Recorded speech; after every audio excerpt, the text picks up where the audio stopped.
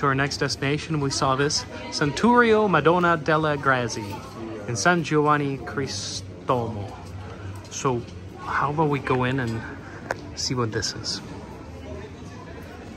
So without even realizing it, we walked into a very special and holy place in Venice. Right behind me on the wall, you see in the yellow, that is an image of Madonna, Mother Mary. And the story is that in 1918, during World War I, an Austrian bomb hit this church.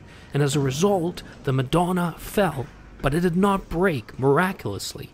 And since that time, people have been considering this statue of Madonna as a holy, blessed statue, and they come here to pray to it.